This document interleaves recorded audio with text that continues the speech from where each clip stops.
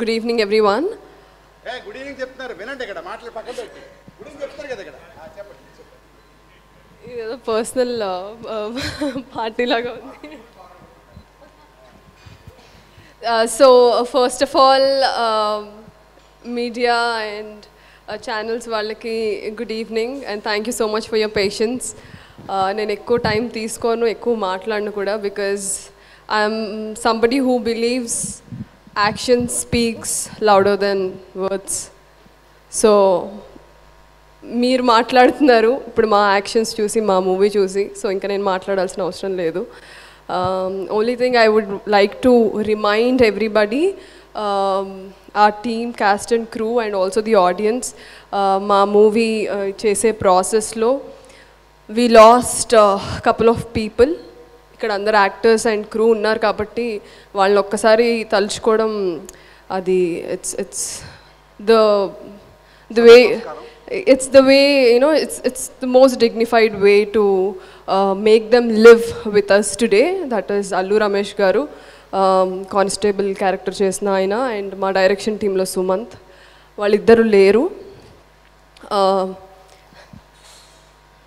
So it's their success to, అదొక్కటే నేను remind చేద్దాం అనుకుంటున్నాను. ఇక్కడ ఉన్న వాళ్ళందరికీ తెలుసు ఇది అందరి కొలాబరేటివ్ వర్క్ అండ్ అన్ని క్రాఫ్ట్స్ కలిస్తేనే మూవీ అని. అది బిలీవ్ చేసే టీమ్ మాది. So that is Polimera for us.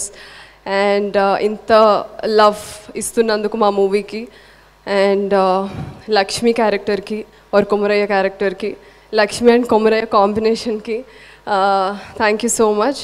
It's all, as I always say, the mastermind behind this, Anil Vishwanath garu, and our producers Gauri Krishna garu, and my mom, the co-producer Uma Maheshwari garu. I think this is the first time I'm calling her with her name. And the buyers, Vamsi Nandipati garu, and maaku support ichina Banivas garu gaani, Geeta Arts compound andarki, prati event ki vachi mammalni wish chesi మాకు support చూపిస్తున్న ప్రతి ఒక్కరికి thank you so much. ఇలాంటి ఎన్నో మంచి సినిమాలు అనిల్ గారు తీయాలి, ఆయన డైరెక్షన్ టీంలో నేను చేయాలి, at the same time screen మీద కూడా కనపడాలి. That's my selfishness. And I'm very happy. 2018 అంటే ఇండస్ట్రీకి నేను వచ్చింది 2018 through miss India pageant, and today it's 2023. Almost నేను మెడిసిన్ చదవడానికి 6 years ఎలా పట్టిందో, నేను ఉన్నాను ఒక పర్ఫార్మర్, ఒక యాక్టర్ అని పిలిపించుకోవడానికి నాకు మళ్ళీ అంతే టైం పట్టింది. But I don't give up and I won't give up. That's my promise. Thank you.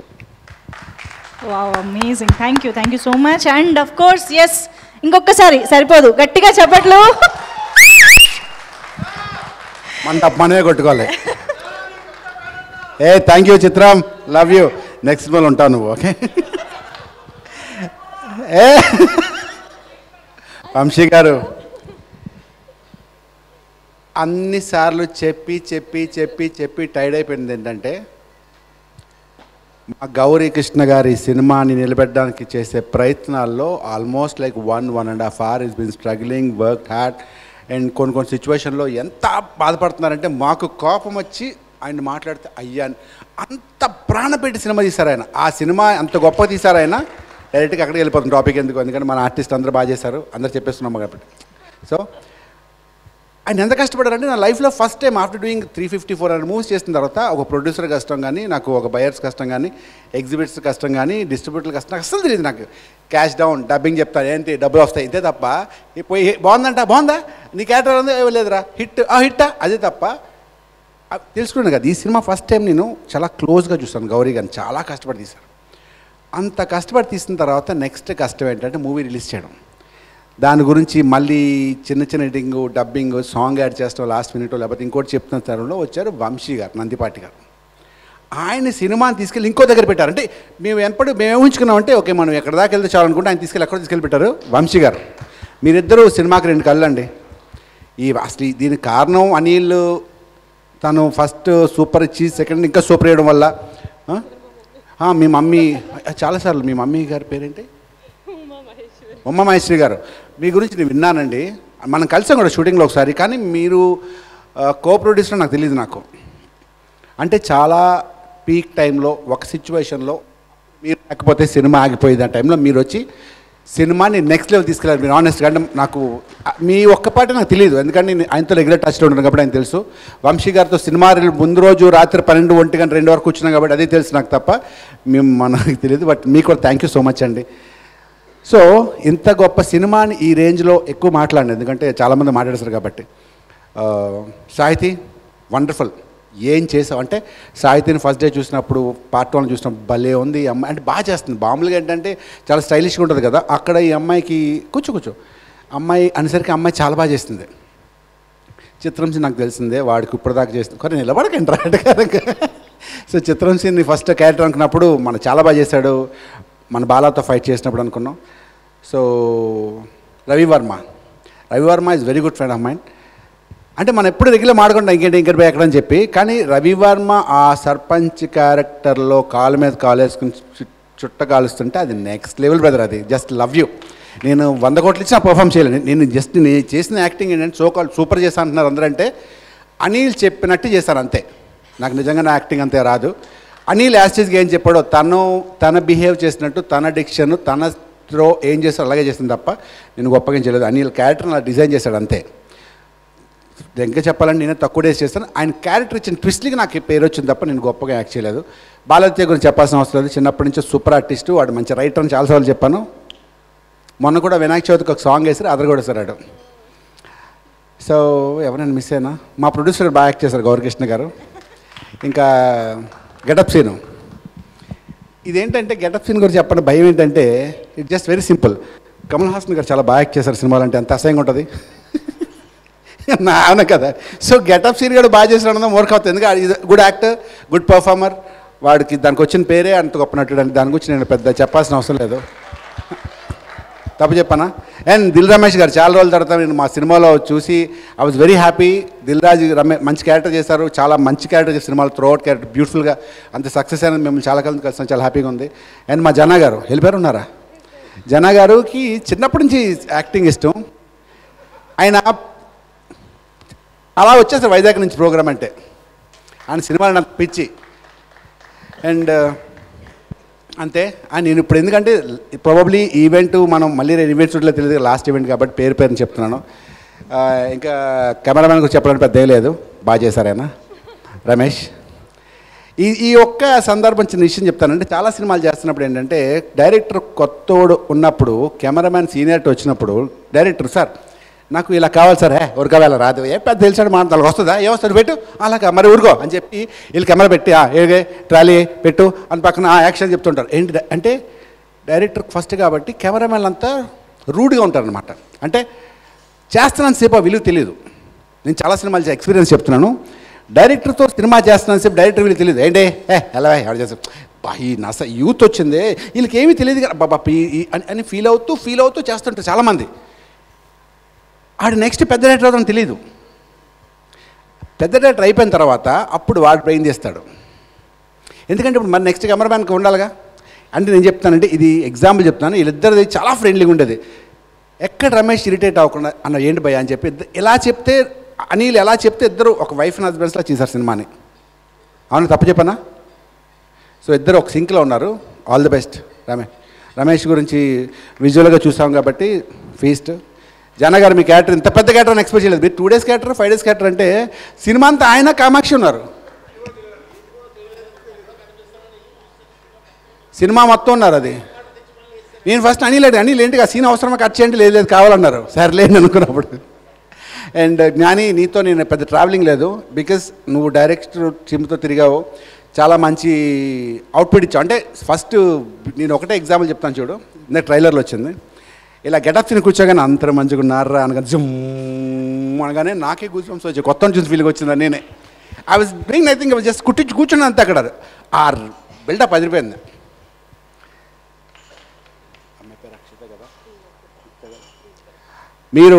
మీతో నేను చేయలేదండి.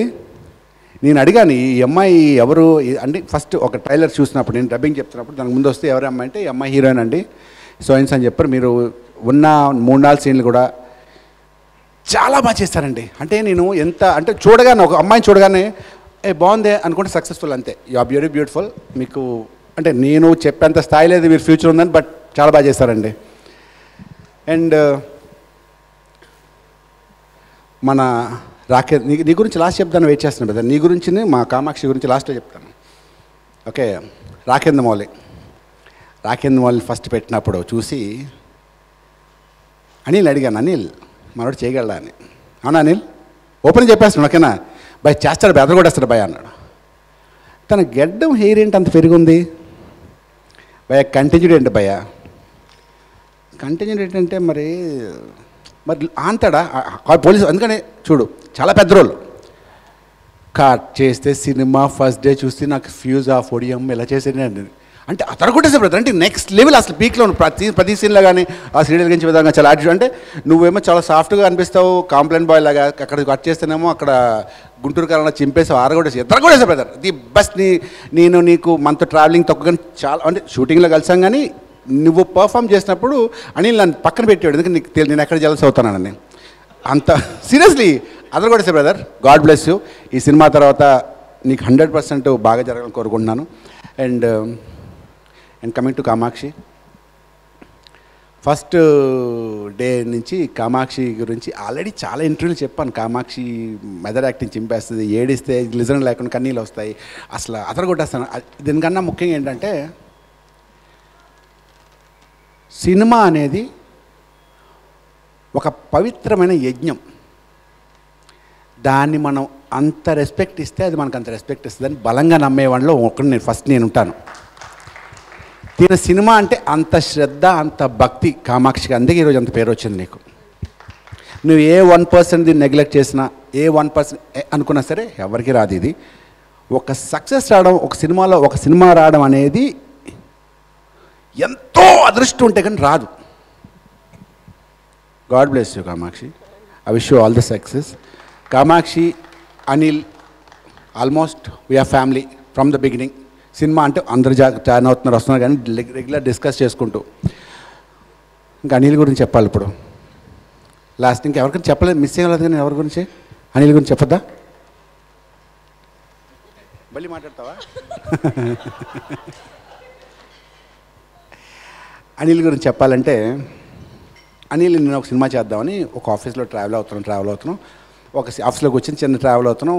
ప్రొడ్యూసర్ సెట్ చేయాలి. నేను సడన్గా ప్రామిస్ చేయాలని ఒక సెట్ చేయాలి, ప్రొడ్యూసర్ చేద్దామంటే ఒక ప్రొడ్యూసర్ సెట్ చేయాలి. అలా మిస్ అవుతున్నప్పుడు ఒక కథ మిస్ అయ్యి, లేదు బ్రదర్ నేను ఒక వేరే ఆఫర్ ఉంది, వేరే దగ్గర ఉండే, సరే చేశాను అనిల్ అంటే చాలా ఫ్రెండ్లీ నోట్లో. అంటే నేను హర్ట్ అయిపోకుండా అనిల్ ఓకే అనిల్ మరి నో ప్రాబ్లం అని. అనిల్ ఎగ్జాక్ట్లీ మళ్ళీ 2 years తర్వాత లాక్డౌన్లో ఫోన్ చేసి, రాజేష్ ఒకసారి కలవాలి మిమ్మల్ని అంటే, కలదు అనిల్ ఎక్కడున్నా అక్కడ వస్తానంటే నేను వస్తాను చెప్పని ఆ రోజు ఈవినింగ్ ఆఫీస్కి వెళ్ళిపోయాను.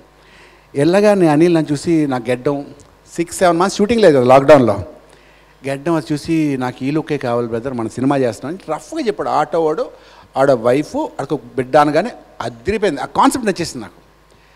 ఆ తర్వాత కూర్చుని సినిమా చేస్తామని పక్కన పెడితే, సినిమా ఫస్ట్ నుంచి షూటింగ్ అవుతున్నప్పుడు చాలామంది ఆర్టిస్టులు ఏం చేస్తున్నావు నాకు అర్థం అవ్వట్లేదు అనేవారు. మార్క్ మై వర్డ్స్ రా, ఇది సూపర్ హిట్ అని చెప్పాను. అది యూ రిమెంబర్, ఇది సూపర్ హిట్ అని చెప్పాను. బాలాజీతో షూటింగ్ వెళ్ళి వచ్చిన తర్వాత భయ నైట్ షూట్ చేసారు, కట్ చేసారు, 2 minutes అయిపోయింది షూటింగ్ అన్నాడు. ఏం చెప్పాను రా, ఈ సినిమాను మొదటి నుంచి నమ్మిన దాంట్లో నేను ఫస్ట్ వస్తాను బ్రదర్. ఎందుకంటే ఆ ప్రొడ్యూసర్కి ఏం చెప్పారంటే, సార్ ఈ సినిమా టేబుల్ ప్రాఫిట్ అంటే, ఏమంటా సార్ థియేటర్స్ లేవు, బిజినెస్ ఏమవుతుంది సార్, మీ మీద బిజినెస్ అంటే నా పేరు చెప్పలేదు కానీ ఈ యాక్టర్స్తో బిజినెస్ ఏమవుతుందండి, చాలా కష్టం సార్. ఏం మాడుతున్నారు సార్, ఇది సినిమా సూపర్ హిట్, మీరు రాసుకోండి అంటే అంతేనంటారా అంటే ఏంటంటే నా చాలా చూసాలన్నట్టు ఉండేవారు.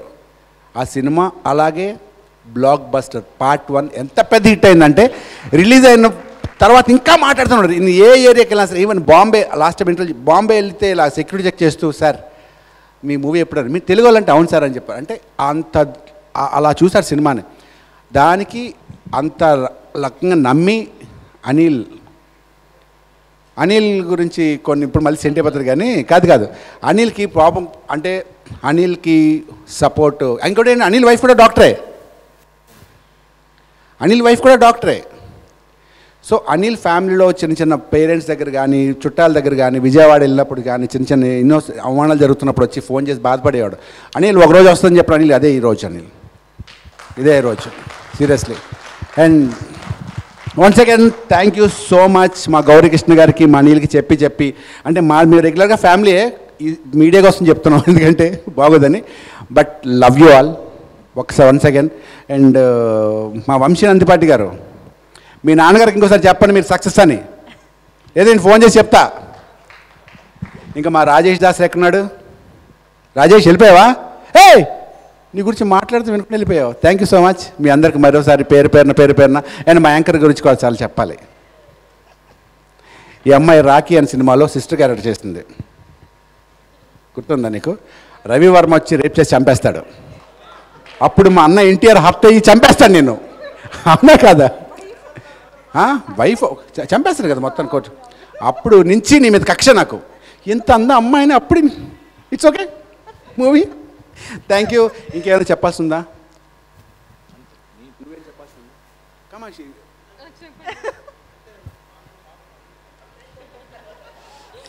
ఆ విషయం మీరు చెప్పాలని ఆయన ఎక్స్పెక్ట్ చేస్తున్నారు, చెప్పండి. కాదా? ఓకే.